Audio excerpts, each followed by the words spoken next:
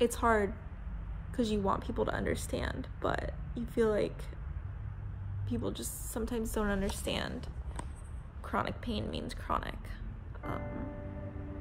I'm just sick of having to cancel stuff. Hi, I'm Wara, and I have something called endometriosis.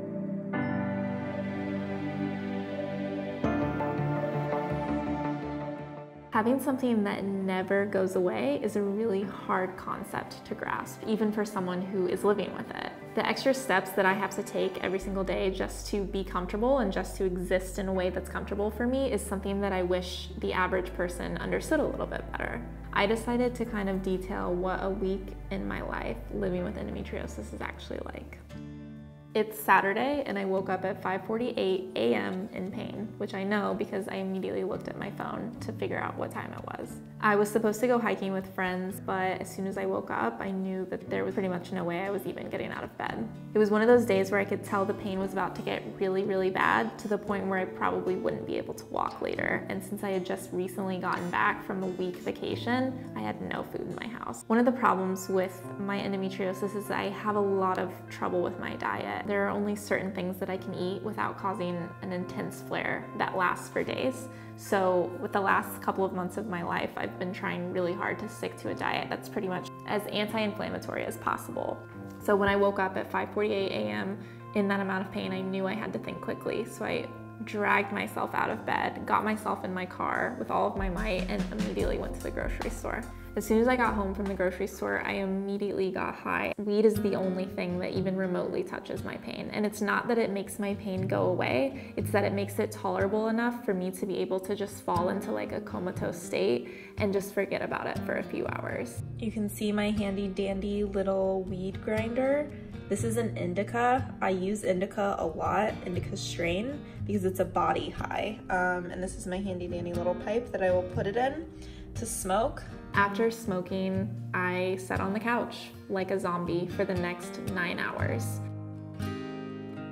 It's now Sunday. I wake up with less pain, but I'm still in a considerable amount of pain. So I make a decision to go see my acupuncturist that morning. I see my acupuncturist at least 2 times a week on top of seeing my physical therapist and my chiropractor. After acupuncture, I had a little bit of relief, but I was still so emotionally and physically exhausted from spending the entire day before in a state of just constant pain. All I could think about was how many times I've had to go through this in my life, and before I know it, I was in a very dark place, feeling very depressed. I'm lucky to have a very good therapist who actually has chronic pain herself, so it's very easy to talk to her on days like this. I knew that if I didn't go talk to someone about it, I would only continue to spiral more. After a solid hour straight of sobbing on her couch about how many days I've lost to being in pain, I went home, got high again until I could fall asleep.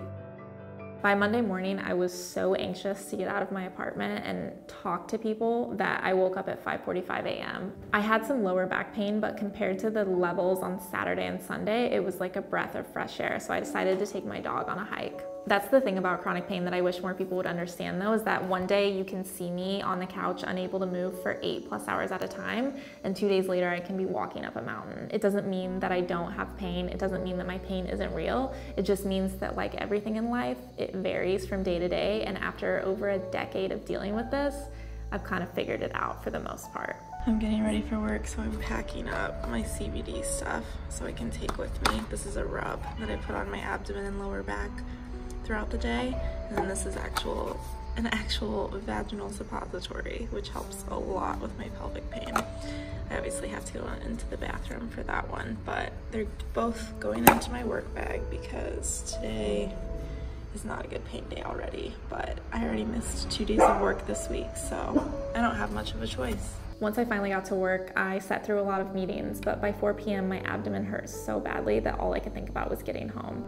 I just got home from work maybe 15 minutes ago, immediately put on my pajamas, putting my rice-filled heating pack in the microwave and smoking immediately because my body hurts so bad. The last 2 hours of work, literally all I could think about was getting home and doing this exact thing.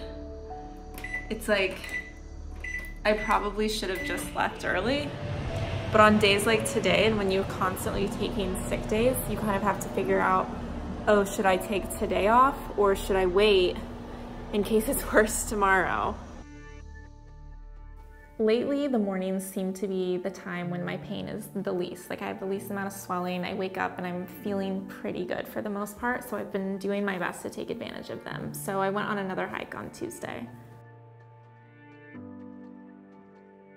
On Wednesday, I chose to sleep in until 7 a.m. I put on the same stretchy yoga pants that I'd worn already twice that week because wearing jeans that aren't loose and boyfriend cut or wearing anything that's tight on my abdomen is just not an option for me. I went to see my acupuncturist first thing in the morning, second time that week. I spent so much time at acupuncture today because of my pain that I think it is permanently etched onto my body from laying on the table. I went directly to work after that until around 4 p.m., where once again the pain got so bad that all I could think about was going home. I cannot express to you enough how difficult it is to think about anything else when your body is in so much pain. Today was one of those days where my pain was bad enough to annoy the shit out of me and make me really upset, but not bad enough to actually stay home from work. I am in my car getting ready to go to physical therapy for the second time this week. It's gonna be good. I mean, I don't really look forward to coming to physical therapy. It's not fun to be reminded that I'm sick for an hour twice a week, but I know that it helps me and I know that it'll be worth it in the end. Pelvic floor physical therapy is another thing that I try to do twice a week. Because I was already in a pretty aggressive amount of pain that morning, we didn't do any internal work, but instead we focused on stretches and other things to help alleviate some of my pain. After physical therapy, I headed to work yet again. As soon as 5 p.m. rolled around, I went home and immediately put rubs and ointments and heating pads all over my back and lower pelvic area.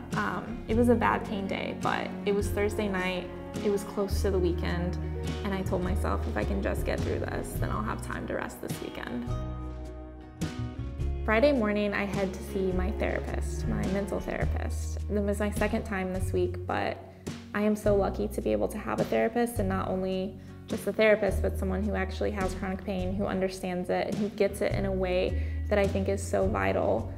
Dealing with pain every single day is the hardest thing I've ever had to do, hands down. And it's not just because my body hurts every day. It's because of the mental repercussions. It's because of thinking about all of the days that I've had to lose to pain, or all the people that I've had to cancel plans with, or all the things that I've had to miss out in my own life because of something that I have no control over. Even on my worst pain days, I will continue to fight back in some way. Even if it's barely a fist raised in the air, the fight will still be there somewhere inside of me. It's hard not to let these illnesses define me, and it's hard not to feel like they have control over my life.